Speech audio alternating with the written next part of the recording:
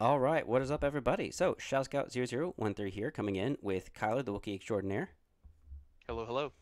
And today we're going to go over Cunning. And again, we're going to leave a few cards out because we really kind of want to hit on the cards that Kylar thinks, especially, are the best playable and probably the most important that you want to have in your Most deck. common. Yeah, Yeah, and that most too. common. So, first off, we've got the leaders, and we've got Boba Fett. Yep. Big bad Boba Fett. Numero uno leader, big bad villainy. Gonna take you in alive or dead. He don't care. And this guy is incredible. He readies resources, and so being able to play more cards than your opponent generally means that you're winning the game. So Boba Fett is definitely a force to be reckoned with. I think the biggest thing that makes him so powerful is the fact that he's also a turn 4 leader. He comes out on 5 resources, and with the ability to play green with him and get ramp, now you're getting him out even sooner. So getting this guy online is just so good. He's also really great stats for when he comes out. I don't know what the developers were smoking when they made this card, but boy oh boy, he probably should have been a 4/5 if he comes out on 5. Maybe a 4/6 would be generous, but whew, I think this I guy's think good. that yeah, I think that Mando armor is coming in handy. It's it's yeah, that Beskar is getting in work, man, because he is hard to take out for how early he comes out. So he's super good. The heroism leader that I'd like to highlight is Han Solo. He is incredibly good, and wow, did we notice a theme here? Resources. The ability for Han Solo to play extra resources. Yeah, they die or get discarded afterwards, or later, but who cares? We're living life, you're trying to get those big cards out as quickly as possible and use the fact that you're playing a turn ahead of your opponent to really ramp up and get big cards out there way before your opponent's able to handle them, and that's where Han Solo is just so good. So Han Solo definitely the better cunning heroism leader. And it's Thrawn, not like I it's not love like Thrawn. I love Thrawn, but he definitely he needs a little love. Maybe he needs a set too. He needs a little love. And Jyn Erso, great in sealed, not loving her in constructed. She's fine, but again, we're Boba Fett and Han Solo. Those are the guys to keep an eye on. and it's not like there aren't cards that allow you to get stuff out of your discard pile. So I feel like Han can do well, unless you don't think that that's necessary, even with Han. You're all gas, no brakes, man. All gas, no brakes. You just ramp into the big stuff before your opponent is ready for it, and just run wild with the game. And yeah, there's some combos, and I encourage you guys to go look up some of those Han decks that ramp and get the Ewing on 2 turns sooner than it should get played, or the Han Solo unit card before it should be played. Just super cool list. So definitely worth looking up. Okay. Um, Base wise, I'm only bringing it up because I just want to bring up how bad it is. The worst rare base, Jeddah City. Mm. The reason why it's bad is because it's disarm on an epic action once per game. Disarm. That's pretty poor. It needs a little love. I don't know if they're gonna go the way of like errata or any of that, to so if they don't, this guy's probably just gonna sit in people's uh this is the coaster Mm. of the set. If you're looking for a coaster and you can't find one, just grab a copy of Jeddah City. Yeah. So Oof. it's sad. It needs something. Maybe if it tapped a unit in addition to giving -4, that would be pretty sick. If it allowed you to attack with a unit and give an opponent unit -4, that could be pretty cool because then it really leans into the whole like I'm gonna trade with you and I'm not gonna die. Would those be too powerful? No, I don't think so. I mean they're not they're certainly stronger, I don't even think that would be as strong as Energy Conversion Lab. So to that end, I think if we're saying that rare bases should have an effect as strong as ECL, then that would be on the table. So just wanted to bring Yeah. it up because of that. Now moving on to the actual cards of the set, the cunning cards, cunning villainy, we have to start out with none other than Boba Fett. We talked about the leader. Well, let's look at the unit card. So the Boba unit card is incredibly good. It's a little tricky worded, the fact that he only gets to deal the damage if the unit was already in play and is an exhausted unit. So there's going to be these worlds where people don't really remember the timings just right, and it's definitely something you got to watch out for. But the reason why he's so good is that look at those stats. We were talking about that Beskar armor. He's got 5 health for a 3 costed card. Holy moly, this guy is Yeah. way overstated. So And even if you're not getting his on attack trigger, I mean he's just great. yeah, it's crazy that like a guy who accidentally died, well, not died, but accidentally got into the Sarlacc pit. 5 health is really nice. That's why he was able to survive the Sarlacc pit. It's because he had 5 health. If he had 4 health, he would have died. Yes, exactly. So So yeah, the one rules thing that I'd like to bring up to people watching about Boba Fett is that a leader is in play from the beginning of the game, and when it's deployed, if they attack with that leader and he attacks that leader, even if it was the turn that they deployed, he does get the trigger because they were already in play. And So so, that's a fun little rules interaction there. all right, so I've got like two small questions. So one, when it says on attack, do you do the 3 damage first before you do the 3 damage that he puts out? Yeah, and if the unit dies, then of course he doesn't take any damage, which is also a great thing. So he can use his on attack trigger to snipe things before they actually hit each other. And then if you used the card that we'll talk about in a little bit, the No Good to Me Dead, that would exhaust a unit that was probably already in play, and then you could attack that unit, get the 3. Well, you can exhaust a unit with No Good to Me Dead, right? And then just keep it from unexhausting on the next turn, and then just use Boba to take him out. Ah, So okay. that's another way that's another and of course No Good to Me Dead. I mean it's his line, right? So of course that card's going to work with him, right? So yeah, absolutely.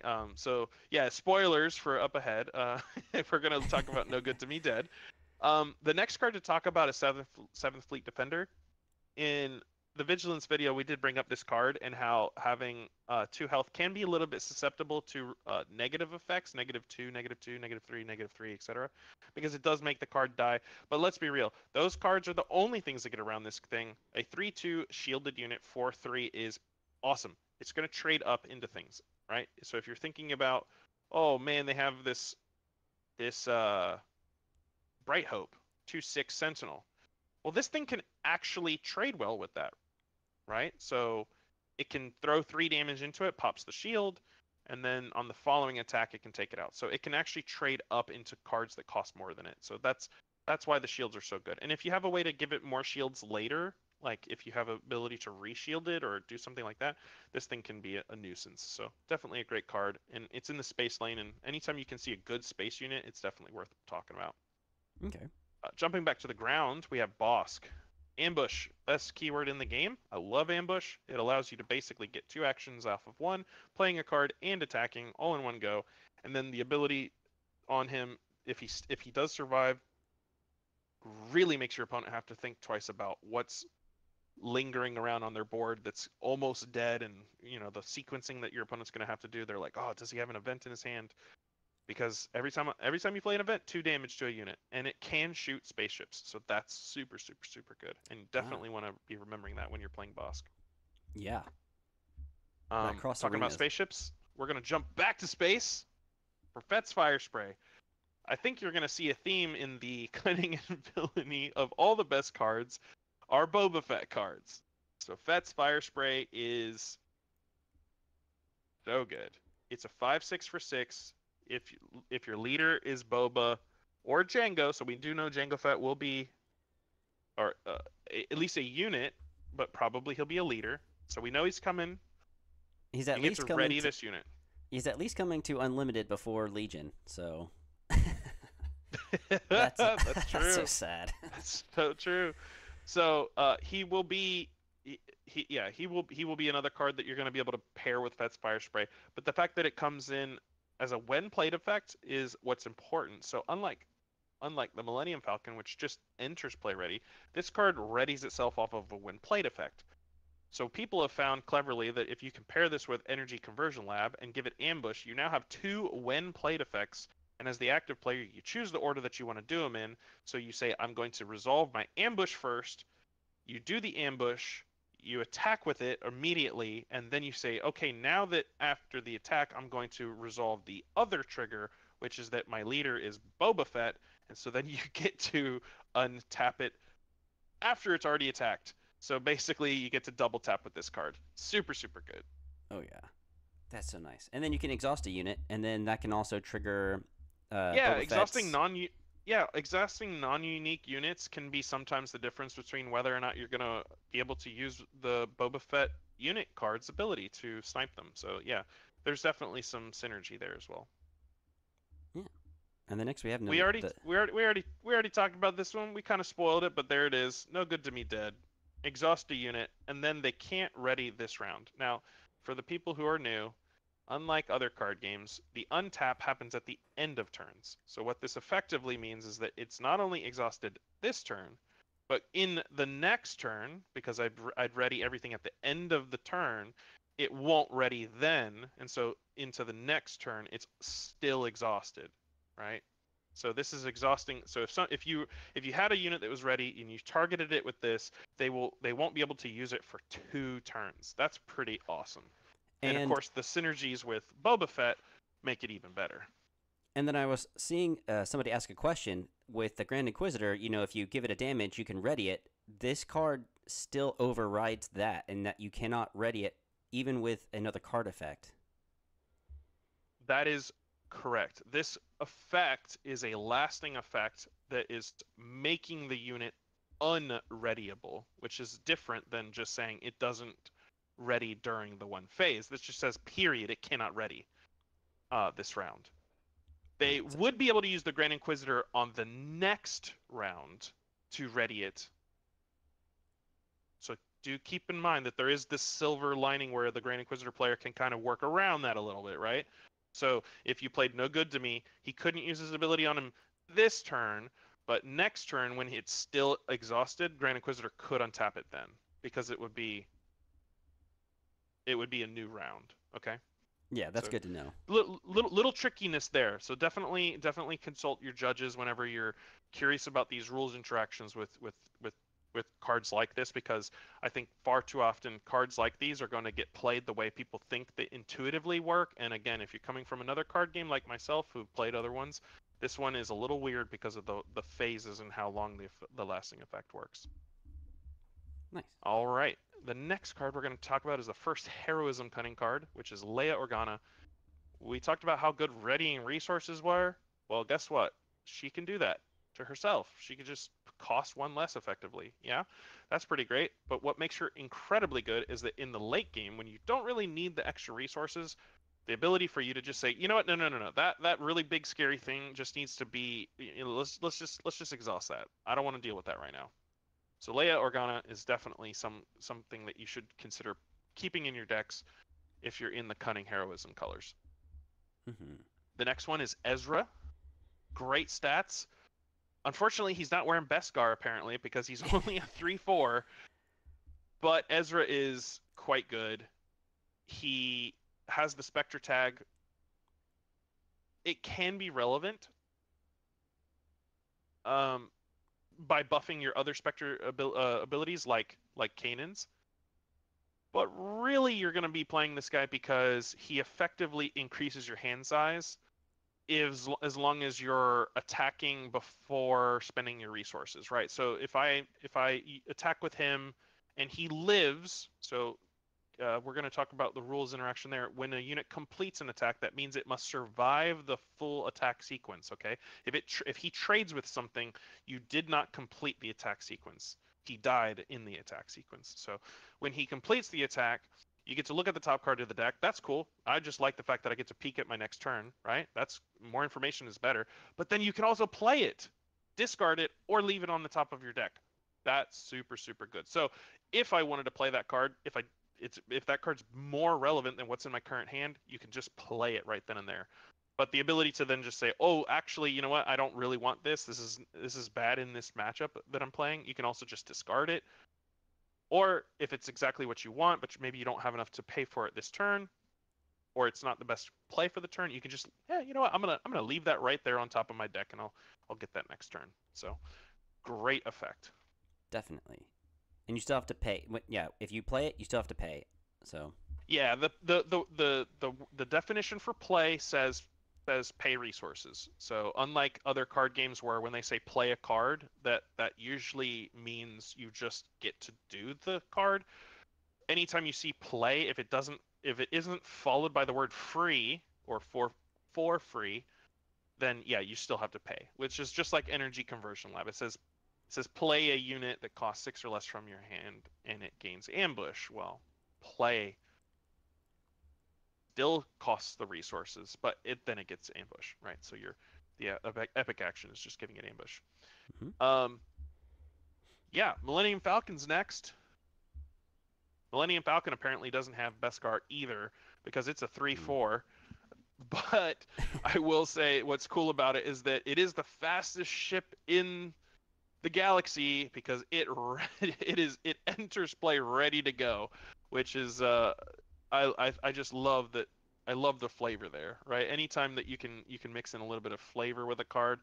This is the fastest ship. Well, yeah, it is because it is entering play ready. So that's pretty cool. The when you ready cards during the regroup phase, either pay one or return the ship to your owner's hand.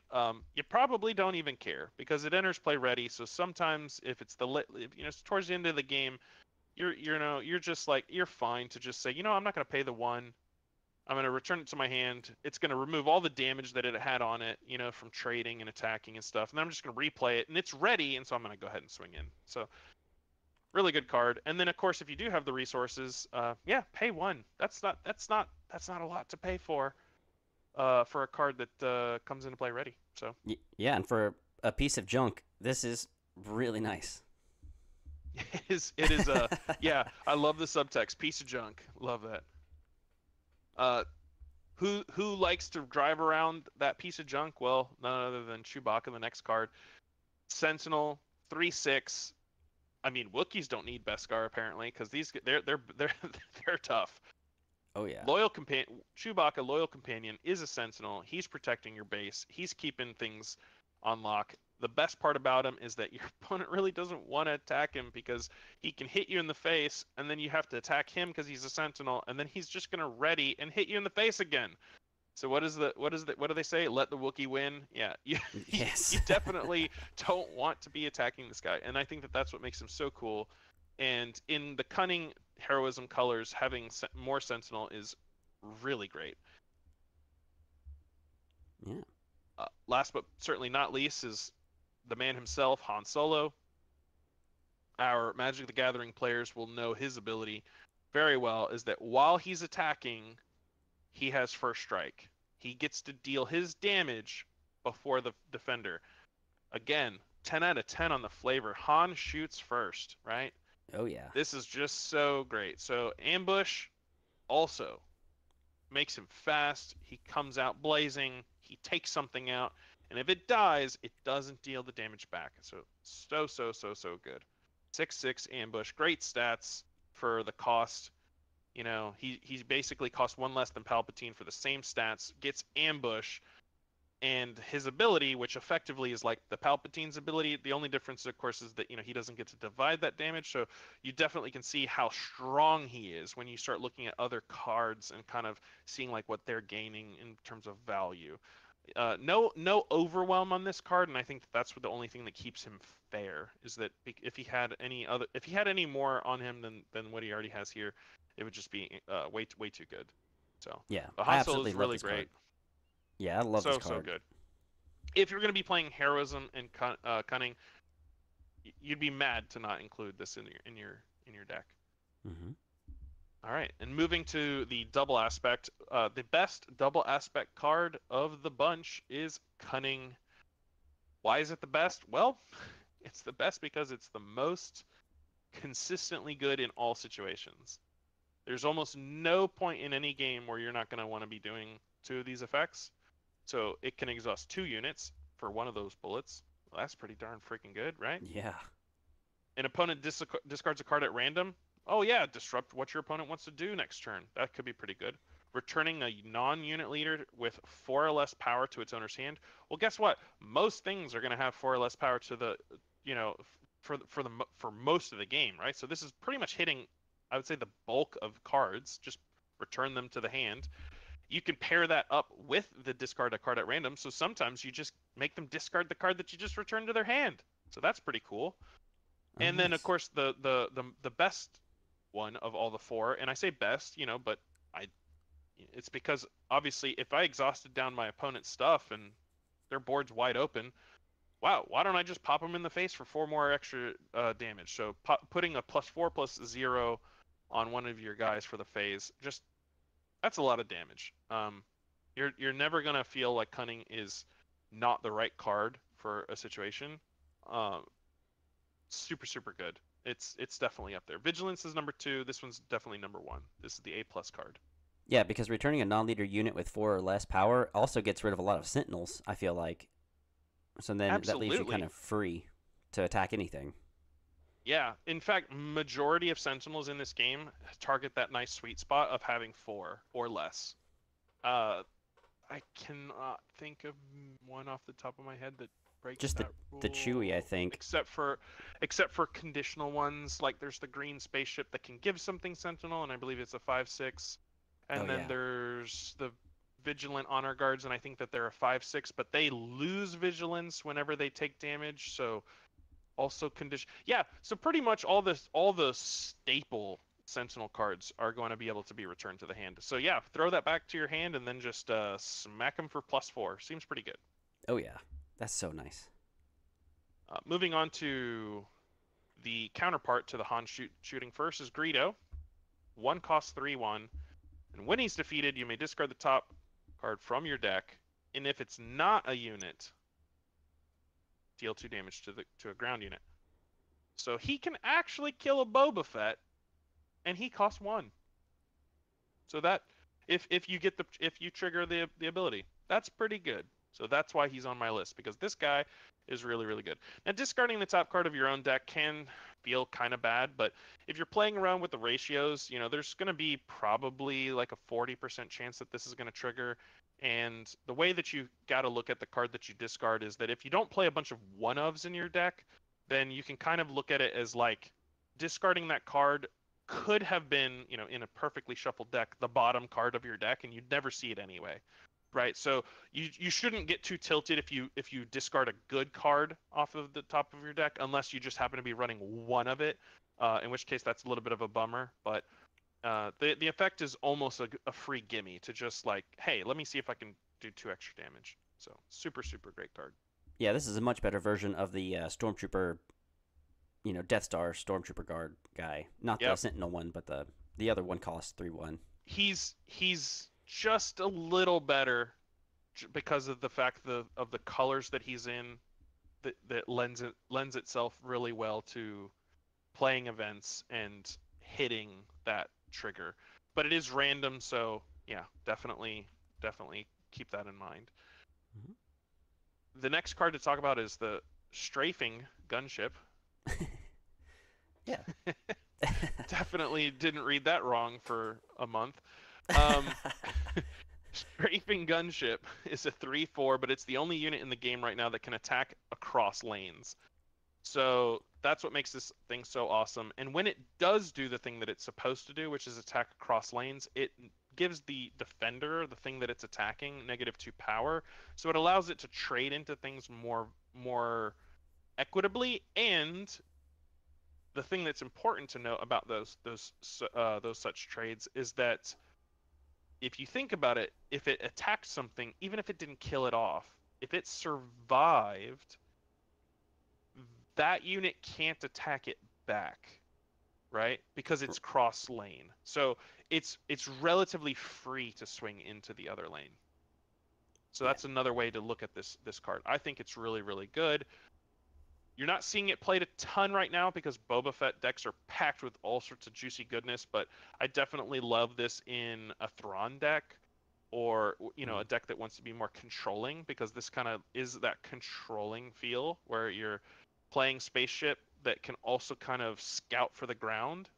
So pretty good, pretty good. Yeah, I like the options that it gives you. Flexibility is key. So the next card that we're going to talk about is Shoot First. So we talked about that first strike ability from Han Solo. Well, this just puts that on any unit that you want.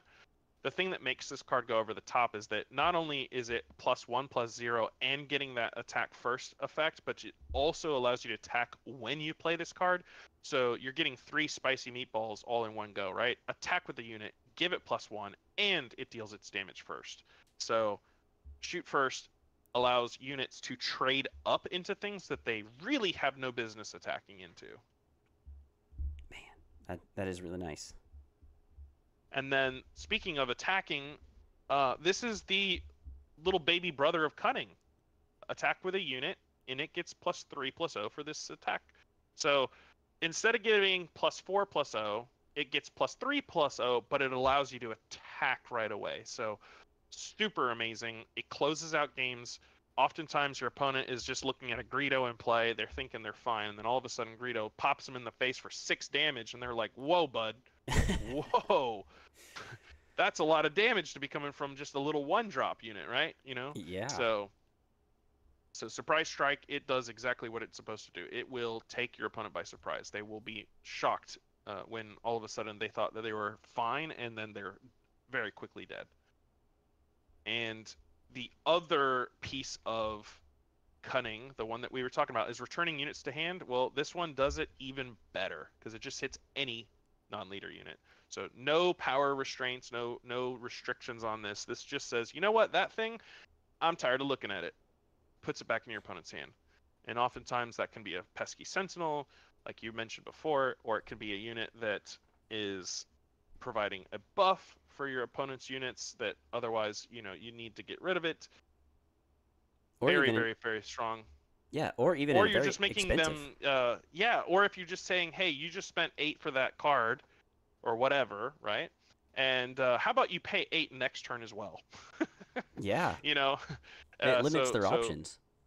it really does. So it can clog up your opponent's hand in some really, really interesting ways. So Waylay is definitely not a card that you're going to just use mindlessly. You know, you're not just going to throw it out there on the first thing you see. You definitely want to snipe those moments where you're like, you're watching your opponent, they just played a card, they've exhausted all their resources, and you say, okay, hey, how about you just take that back to your hand, bud? And it can just set the tempo for you for the next 3 or 4 turns. And even though they didn't lose the card, they still have it in their hand. It takes them a while to recuperate from having to play it twice. And another good thing is that this pairs really well with the leader Boba Fett, because when an enemy unit leaves play, you can exhaust this leader to ready a resource, and technically That's Waylay right. is making that unit leave. And Correct. it's He doesn't say defeat. He says leave, and that's a great distinction to bring up, because that is why Waylay is used in the Boba Fett decks to a great level of success. yeah, and if you have a Jabba the Hutt, it's only going to cost 1 less, and then you also get to ready that resource that was 1 You can less. find it off of Jabba too, because it's a trick, I believe. Yeah. So it's a really good combo with, Jabba and Boba Fett and Waylay. And funny enough, the three events that we did feature are all 3 tricks. So sorry, 2 of the 3 are Yeah. tricks, which is Waylay and Shoots First, right? So tricks are in general a very strong keyword. So we didn't bring up Jabba the Hutt because he's not quite on my top, but hey, if you do find room for Jabba, if you do want to play the slug, pop some Waylays in your deck. You'll have a good time. Yeah, I mean, he is 8 health, so he could last. He is going to last a little while. He's such a big boy. Yeah. Imagine giving him Sentinel. That would, I mean, he's not, his attack's terrible, but at least his health is up there. Yeah. No, I'm happy that he doesn't have Sentinel. That would be way too way too annoying. Yeah. Well, all right, guys, that is it for Cunning. I hope you enjoyed it, because I've learned a lot, and hopefully you did too. So thanks, Kylar, for everything you've done and for explaining a lot of these really good cards. All right, thanks. All right, guys, and we will see you in the next video talking about villainy and heroism. Y'all take it easy. All right, that was awesome, man. And that took literally exactly 30 minutes.